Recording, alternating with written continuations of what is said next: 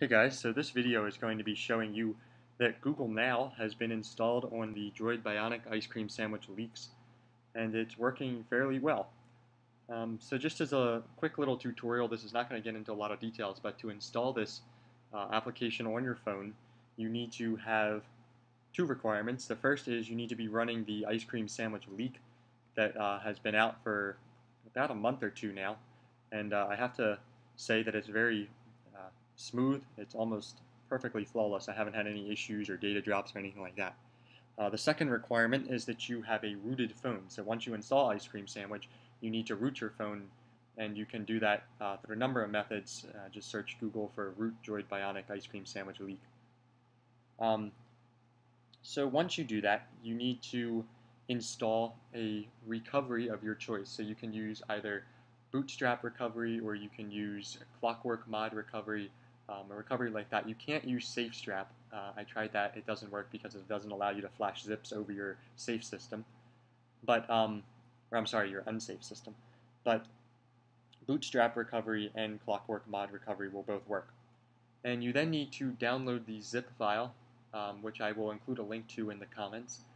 And once you download that, you don't unzip it, just save it directly to your phone, then boot into recovery and select the updating zip, apply the zip from the SD card where you saved it, and reboot, and Google Now will be installed.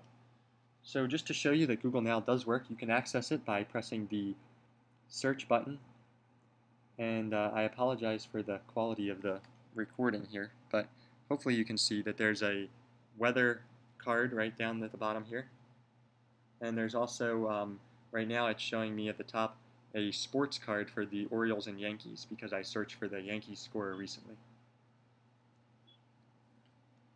So I'm just going to go into settings here and show you the kinds of things that you can do. There's settings for weather, traffic, your appointments, so it pulls in information from your calendar. There's ones for travel if you have plans to go to a different country, use a different language. There's also flights, so if you booked a flight, public transit, if you're near a bus stop, it will pop up with a card with the next departing train or bus. Places, there's nearby places that are close by, and sports if you search for sports teams. So I'm just going to go ahead and do a quick search here. Actually, you can see up here in the top that it has another card that's showing me for Orioles and Yankees, so when I click on that, it'll open up Google Now and it'll show me that card, hopefully.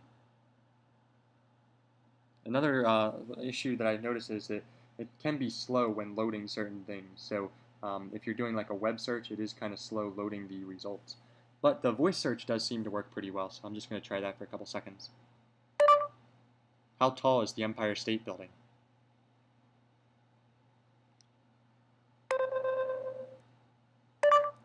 Google.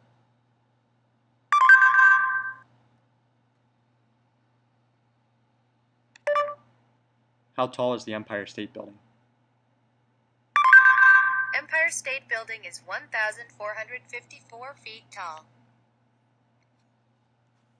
So you can see there some issue I was having when I pressed the microphone button. This is the screen that I was looking for, and sometimes it goes directly to a search, sometimes it opens up Google Now. It's kind of glitchy, but when it works pretty well. Where is the nearest restaurant? See, it's kind of stuck in some sort of a mode right now.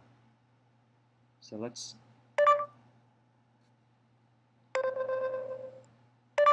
Where is the nearest restaurant? Getting directions. Okay, there we go. So it's able to find a nearby restaurant and display directions for that. What is the capital of Florida?